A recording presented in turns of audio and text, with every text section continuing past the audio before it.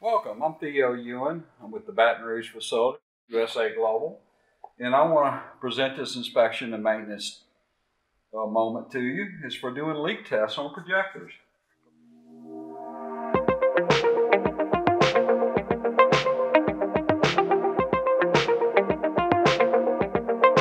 Once a year, your DU shielded bodies need to be leak tested. Make sure that they don't exceed the contamination of 0.005 microcuries.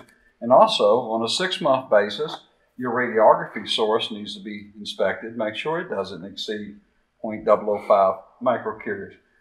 So, leak tests are very simple. They consist of a kit. This is our kit here. It has 2 cotton swabs in it, one for a dry wipe and one for a wet wipe. On the front, you write the information, company name, source manufacturer, source serial number, isotope, and the date of test prior to sending it in.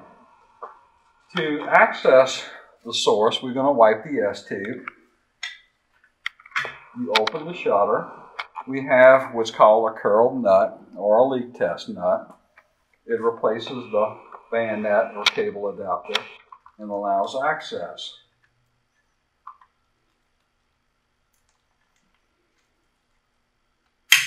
Then you open the shutter. You do not want to pass your hand in front of the open shutter because with a radioactive source in here, you can have as much as an hour of radiation coming out. And notice also that I'm wearing latex gloves because you just want to think in terms of what if it is truly contaminated. So the first wipe I'm going to do is what's called the dry wipe. I take my flexible Q-tip swab and I want it flexible so that it can go around the bends. I do a quick wipe, remove it, and I stick it back into the bag. Then I remove the other Q-tip, which is my wet wipe, and I dip it in a container of water, and I pass it through here real quickly, and then I place it back into the bag.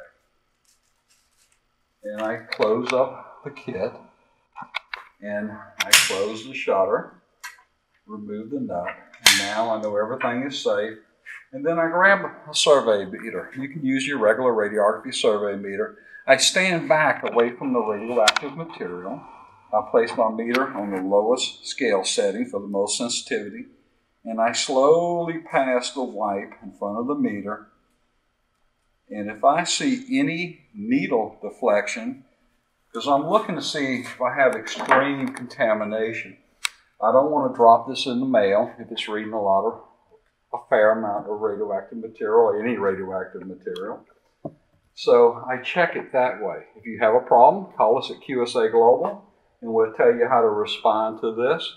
Otherwise, if it checks good, just drop it in the mail to us and we'll do the analysis and give you a certificate, and that will complete your 6-month wipe.